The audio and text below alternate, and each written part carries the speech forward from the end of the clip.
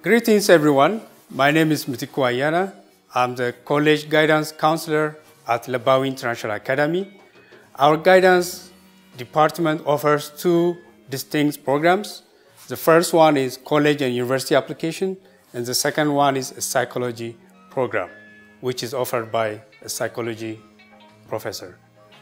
We have 5 contents. Number 1, guidance counseling class lessons from grade 9 to 12.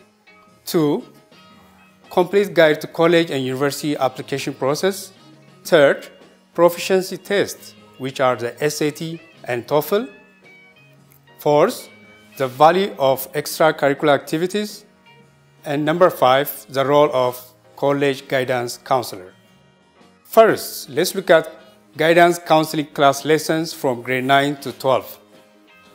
The class objectives are the following.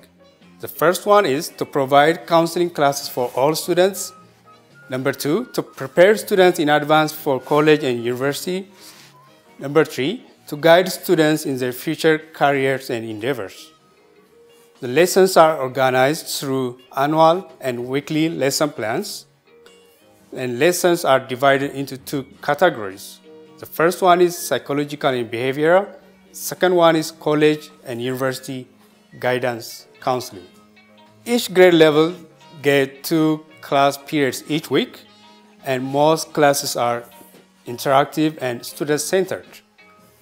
Students are graded based on class activities such as classwork, homework, and assignments.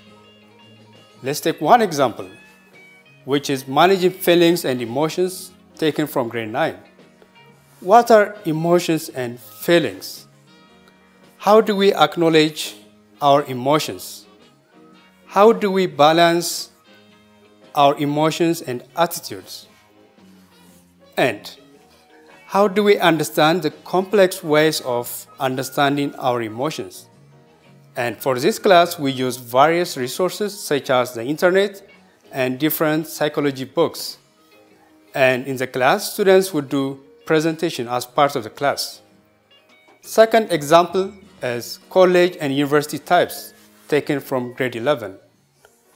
What are the differences between Ethiopian institutions and institutions abroad, such as countries in the USA, Canada, and Germany? And we pick the USA and focus on liberal arts college, community colleges, universities, and technical schools.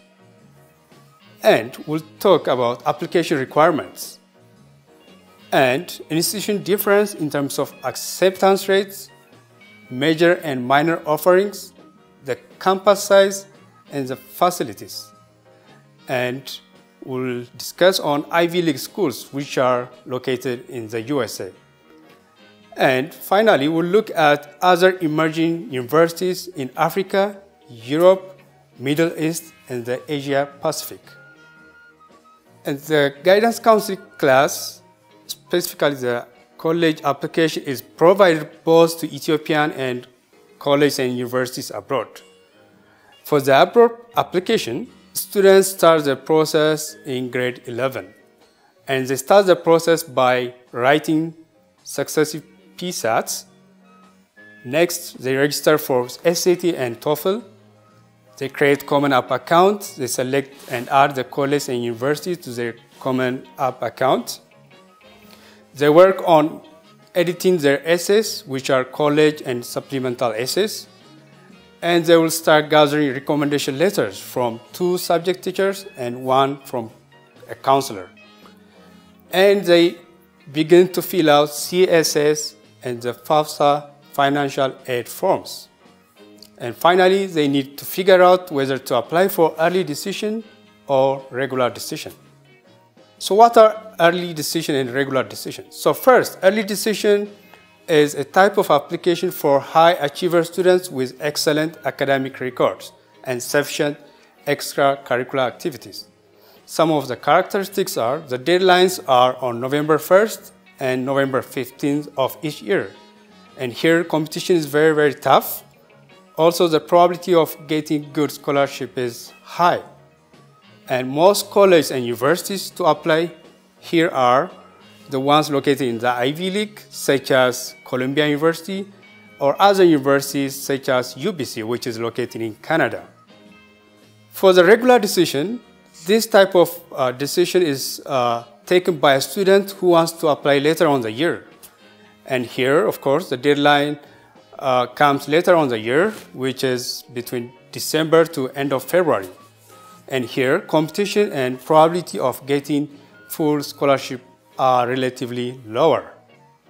So what are the required materials for college application? First is complete high school transcript. Second is SAT or TOEFL official score reports. Next one is 2 recommendation letters from subject teachers and 1 from a counselor. Followed by essays, which are supplemental and college. And next, they need financial aid forms, which are the CSS and FAFSA. And the difference between the two forms is CSS is for international students, while the FAFSA is students with US citizenship only. And if they are required by a school, students can provide additional materials. So now let's go to scholarship. What are scholarships? Scholarships are awards given for a student for excellent academic performance as well as fulfilling other needed requirements. And there are 2 types of scholarship, which are merit-based and need-based. And merit-based is an award based on students' academic performance mainly, while the need-based is given after verification of the student's inability to cover college costs.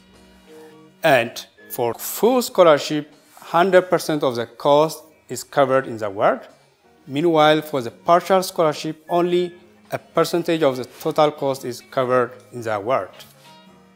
So the final stage of the application process is, for the EDA applicants, their decision starts coming beginning the first week of December. Meanwhile, for regular decisions, the decision starts arriving somewhere between mid-March to end of June mostly.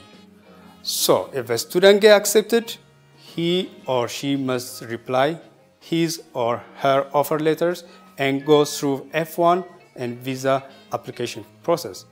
And finally, they need to pay a deposit fee. So now let's look at the Ethiopian university application process. For this one, students need to fill out a form by the end of their senior year. And the form requires them to list 45 governmental universities from most to least preferred. The form also requires them to list their choices of fields accordingly. And based on point system, students will be admitted to their preferred universities and fields. So here, higher point means better chance. If a student can make a cutoff point, he or she has a choice of attending a private college or university in different parts of the region. Now, let's look at the proficiency tests, the SAT and TOEFL. First, SAT means Scholastic Aptitude Test. And this test is based on English writing, reading, and math skills. And this is required by most colleges in the USA and Canada. And it is graded out of total score of 1,600, so 800 for English and 800 for maths. If it's required by institutions, students write SAT-2, which is a subject-based test. The higher the SAT score means the greater chance of getting a full or partial scholarship. And there are 6 to 8 test days throughout each year. And students register for this test via collegeboard.com with a $90 registration fee. Next, TOEFL. This stands for Test of English as a Foreign Language. And this is an English test taken by students speaking English as their second language. And the test assesses reading, writing, speaking, and listening skills. And the test is graded out of 120 total points, so 30 points for each skill. And here, few US institutions, but majority of the institutions in other parts of the world require it. And students have to register for this test via online with a registration fee. Fourth, the value of extracurricular activities. What are extracurricular activities? And these are a non-academic task done in a school or in a community. And most institutions require this form from a student to evaluate their all-roundedness. And students are expected to list them under the list of college and university supplemental essays to help them increase their chances of getting accepted to a college or university. And these are expected to contribute to a student's public speaking skills, confidence level, leadership skill, problem-solving skill, and to see life across non-academic boundaries.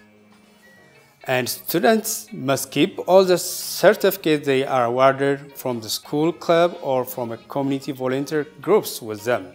Number 5, the role of college guidance counselor. Here are the roles of the counselor.